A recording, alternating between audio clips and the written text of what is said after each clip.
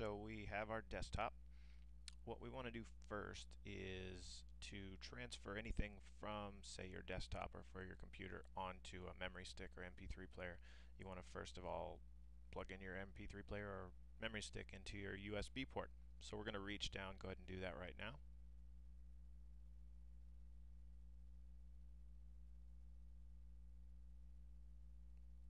And then what we're going to do is first of all, we need to open up two windows. First, we have to find the memory device, whatever it is that you just plugged into your USB player. So I'm going to go up to my computer, double click it,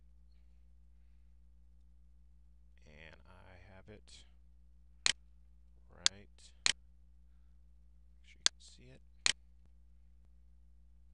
right there, removable disk. So what I'm going to do is I'm going to double click that, and there's obviously nothing on it yet, but what I'm going to do is get that out of the way real quick. So we need to find, so I'm going to minimize that, and we're going to find what we want to put on there.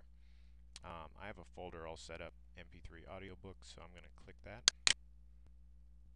and that's the audiobook that I want to put on it. I made the window exceptionally small so you can see it. Now I'm going to bring up there's our removable disc or our MP3 player again. And I want them kind of both so I can see them both. But what I'm going to do is I'm going to get this on top. So I just clicked up at the tab here, or at the bar at the top. I'm going to click and hold audiobook, and I'm just going to drag it down to that other folder, to the MP3 or removable disk, the flash drive, whatever it is you wanted to, whatever you plugged into your USB port. And that's it.